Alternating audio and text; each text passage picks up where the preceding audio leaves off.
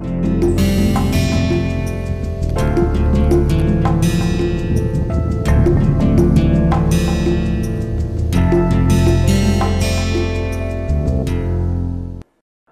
welcome to another module in this massive open online course.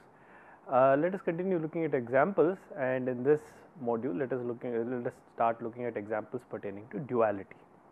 Okay. So, we want to start looking at examples related to concepts of duality. Okay. And what we have seen is the following. Let us start with the first example, that is something interesting, pertains to this concept of a dual norm.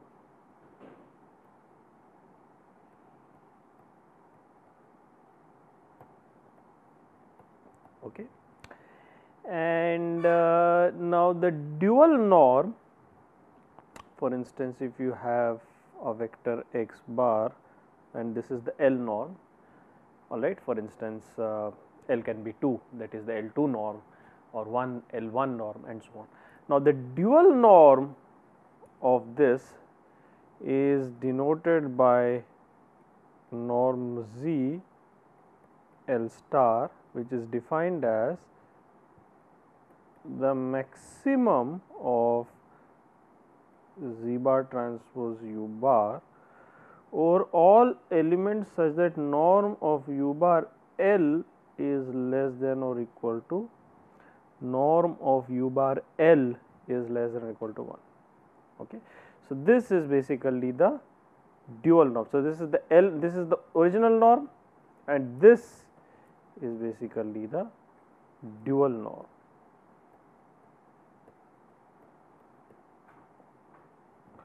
This is the dual norm. Okay. And now, for instance, let us look at some examples. Of course, this is simply a definition. Let us look at some examples to understand this. Let us consider L2, that is, we are talking about the L2 norm. We are talking about the L2 norm. Therefore, what is the dual norm? That is, the dual norm of the L2 norm is maximum over all Z bar transpose U bar such that the 2 norm L2 norm of U bar is less than or equal to 1.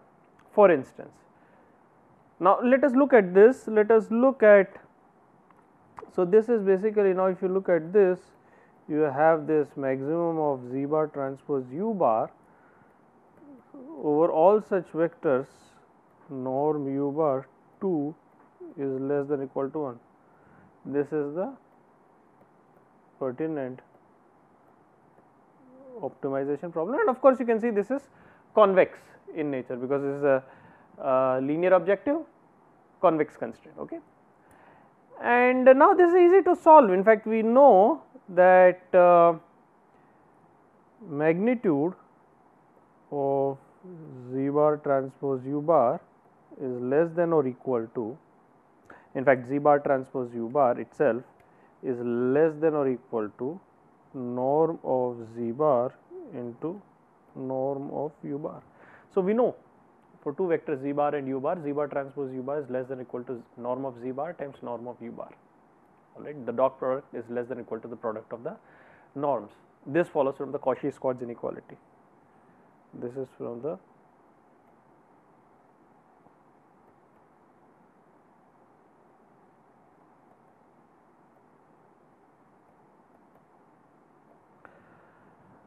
now we know that this norm U bar is less than or equal to 1, which basically implies Z bar transpose U bar is less than or equal to norm Z bar times norm U bar, which is in turn less than or equal to norm Z bar, because norm U bar is less than or equal to 1, which implies that basically Z bar transpose U bar less than or equal to norm Z bar. And when does the maximum occur? We know the maximum occurs when U bar is aligned in the direction, when maximum for U bar is aligned with Z bar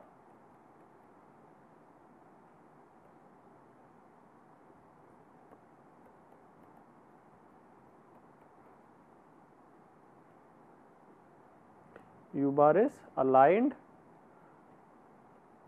with z bar and norm u bar equals 1, which implies u bar equals z bar divided by norm z bar.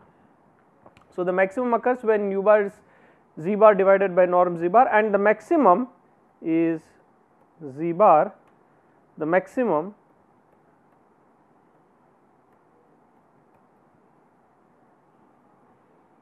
equals, well, z bar transpose, substitute instead of u bar, substitute z bar divided by norm z bar. So, this is norm z bar square by norm z bar, which is norm z bar. Of course, all these are two norms, because as I mentioned, when there is no norm mentioned, by default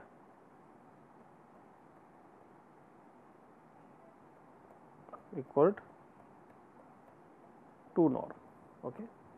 And therefore, you observe something interesting. What you observe is that the dual norm of the two norm equals the two norm itself. Okay. So, this is very interesting. Dual norm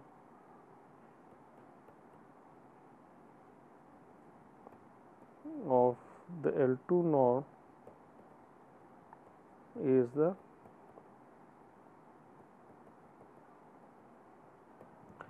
dual norm of the L2 norm is the L2 norm itself. Okay. Now, let us look at another interesting, consider on the L infinity norm. We want to ask the question, what is the dual norm of the L infinity norm? Now, remember, L infinity norm, that is norm of L, norm of u by the L infinity, is simply the maximum of magnitude u1, magnitude u2, magnitude un, or simply the maximum of the magnitudes of all components of this. Now, what is the dual norm of the infinity norm? That is norm z bar of infinity, dual norm, is the maximum, that is your maximum of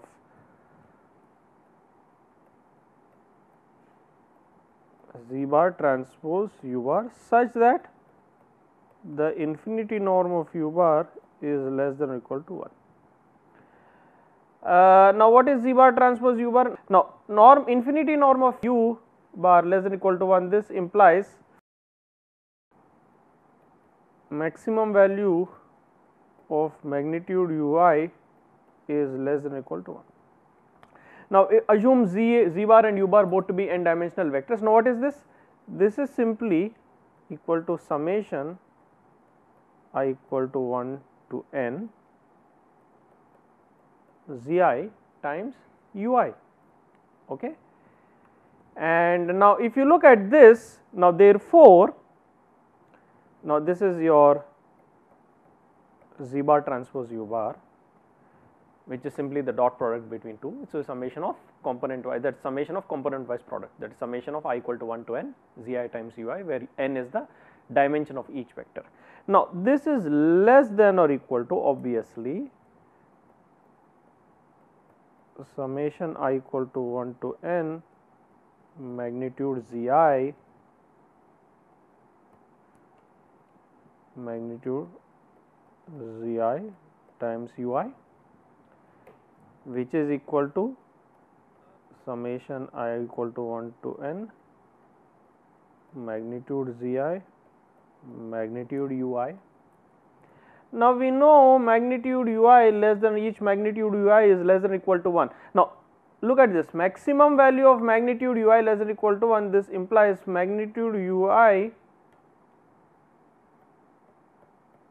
less than or equal to 1 for all I equals 1 to, since the maximum itself is less than or equal to 1, it means that the magnitude of each component of the vector u bar has to be less than or equal to 1 naturally, okay, since the infinity norm, L infinity norm is less than or equal to 1.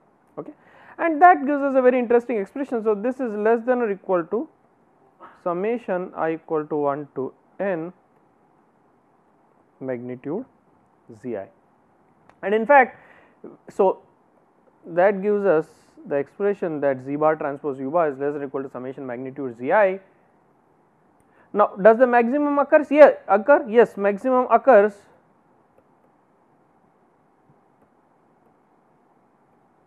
if you think about it when magnitude ui equal to 1 for each I,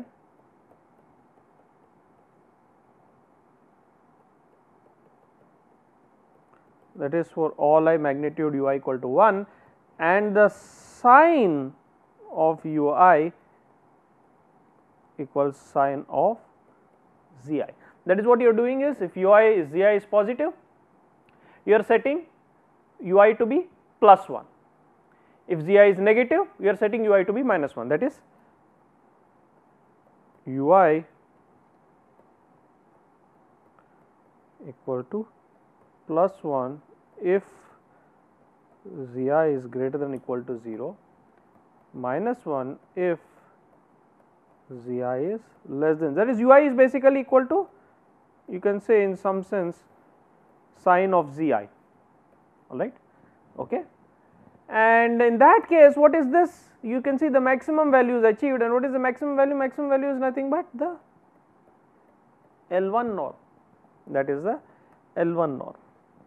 And therefore, what you observe is something very interesting. What you observe is the dual norm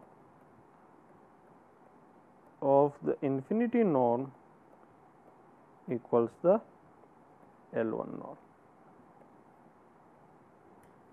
okay. So, the dual norm of infinity norm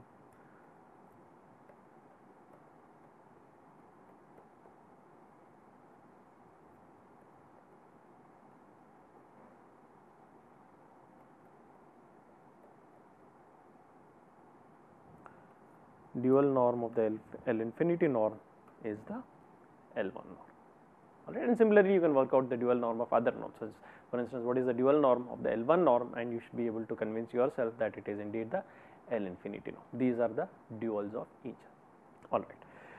Let us look at another problem, problem number 8 or example number 8. We want to derive the dual optimal problem corresponding to general LP. So, we want to do dual of a general LP, or that is your general linear program.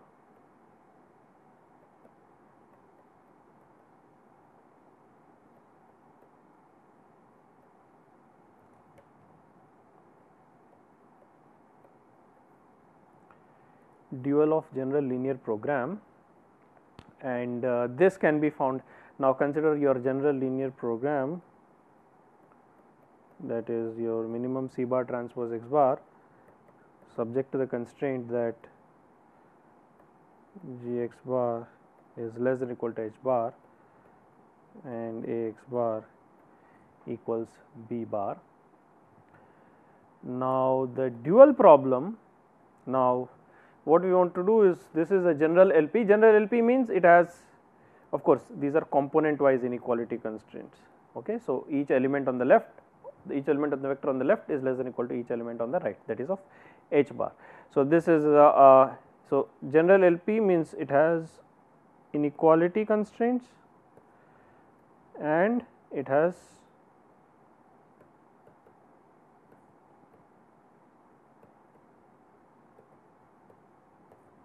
inequality constraints and it has equality constraints, and therefore, if you look at this Lagrangian, you can formulate, remember, to find the dual problem. So, we want to find the dual problem for this. This is L bar of x bar lambda bar mu bar, and the dual problem of this is C bar transpose x bar plus lambda bar G x bar minus h bar plus nu bar lambda bar transpose plus nu bar transpose A x bar minus B bar, of course with each Lagrange multiplier lambda I associated with the inequality constraints greater than or equal to 0. Okay. So, these are Lagrange multiplier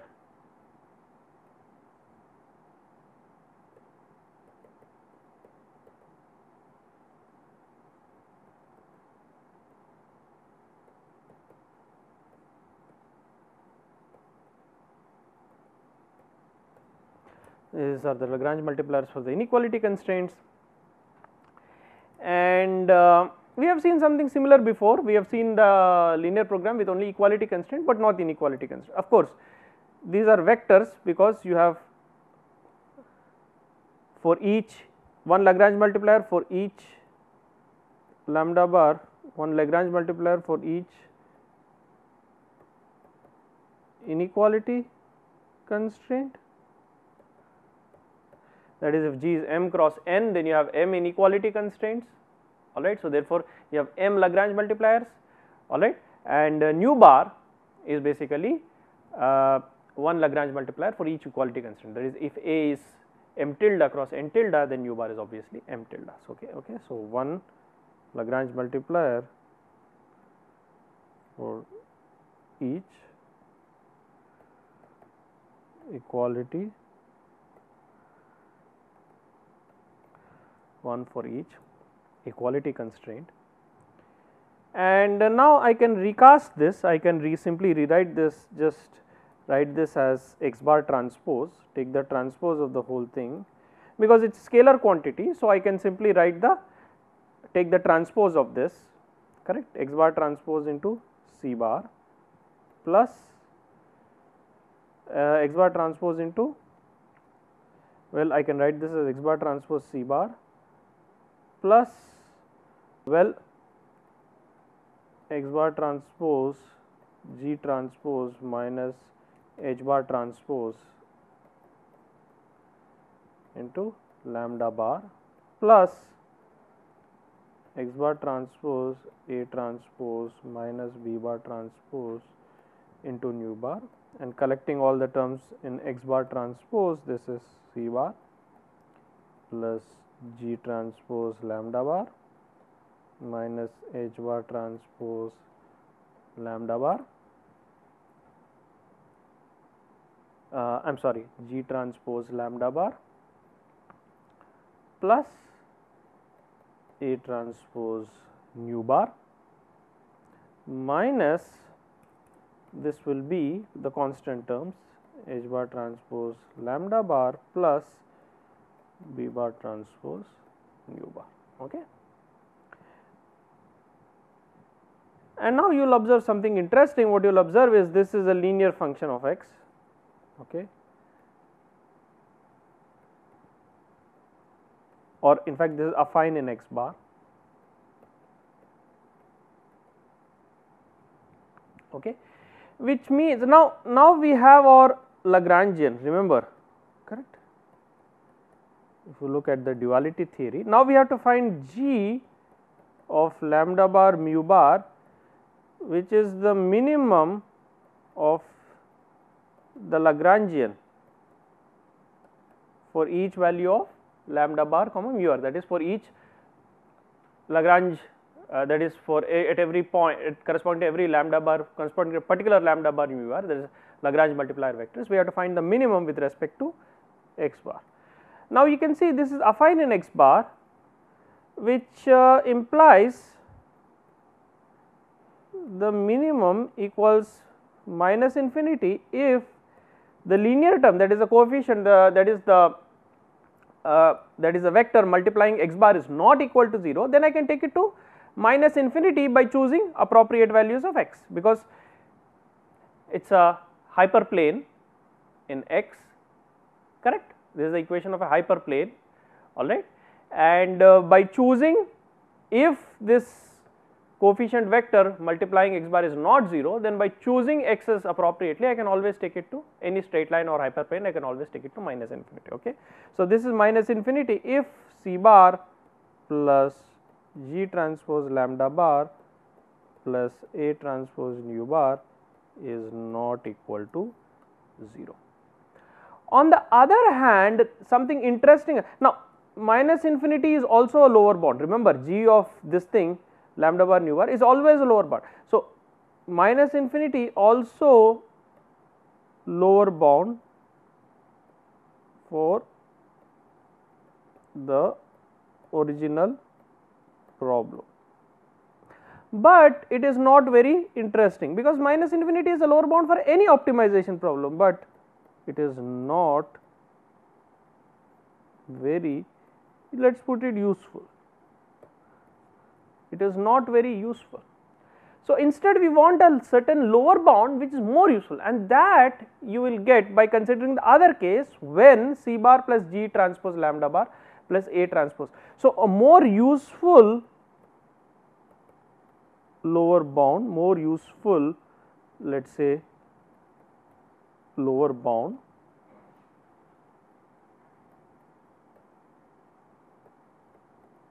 is, well, if C bar plus,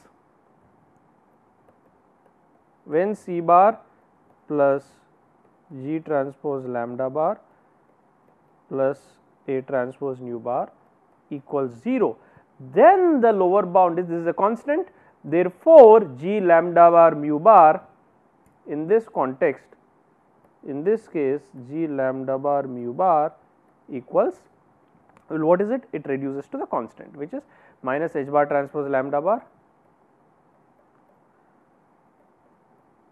plus B bar transpose nu bar, okay.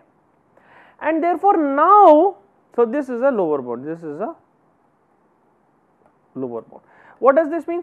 This means that for any lambda bar nu bar, and of course, lambda bar has to be, remember that constraint is always there, lambda bar has to be component is greater than or equal to 0. All the Lagrange multipliers associated with the inequality constraint have to be greater than or equal to 0. So, for any such lambda bar mu bar satisfying this constraints, alright, G of lambda bar mu bar is a lower bound for the original optimization.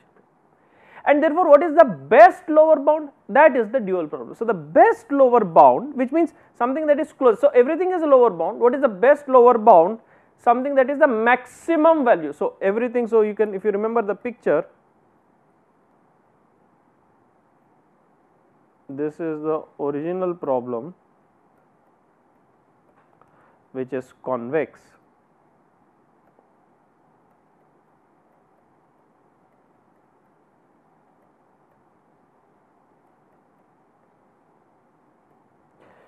This is the dual function,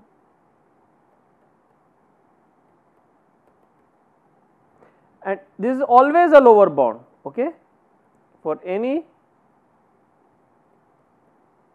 the entirely lies below the optimal value. So, this is the primal optimal.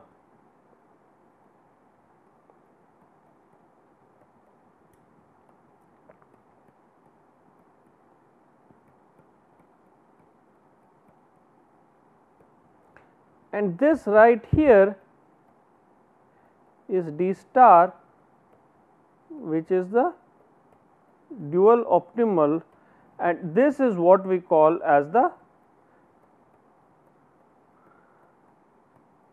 best lower bound, because it is closest, it is the one that is closest to the optimal value P star of the primal optimization problem. And of course, if D star equal to P star, that implies that the duality gap is 0. The primal optimal equals the dual optimal, okay.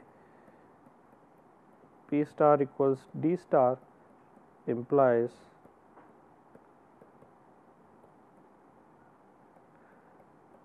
duality gap equal to 0. And therefore, the dual problem is basically the best lower bound, which is maximizing G bar lambda bar mu bar, which in this case is, well, C bar plus G transpose lambda bar, I am sorry, which is in this case is, and observe that the dual function, this is concave, okay. So, G lambda bar mu bar, so this is minus H bar transpose lambda bar minus B bar transpose nu bar minus H bar transpose lambda bar, I am sorry, or you can write plus, but this is brackets, minus H bar transpose lambda bar plus B bar transpose nu bar, negative of the whole thing, okay, that is the constant. So, minus H bar transpose lambda bar, I am just going to write that like this, minus H bar transpose lambda bar minus of H bar transpose lambda bar plus B bar transpose u bar. But of course, you have constraints, subject to the constraints that, remember, this is only when C bar plus G transpose lambda bar plus A transpose nu bar equal to 0, and of course, each lambda bar is component, each lambda is greater than equal to 0 or lambda bar is component wise greater than equal to 0, and this is the dual problem.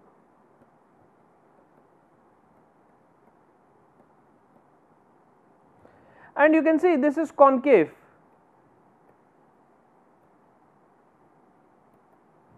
because it is a linear function, linear in lambda bar nu bar, so it is both convex and concave. Alright, in particular the dual problem is concave, and therefore you can find D star, this gives solution equal to the optimum value equal to D star, which is in fact less than equal to P star, but in this case D star will be exactly equal to P star because it is a linear program, which is a convex optimization problem. So, in general, for a convex optimization problem, strong duality holds, which implies that D star equal to P star. Okay, all right. So, we will stop here and continue with other examples in the subsequent modules. Thank you very much.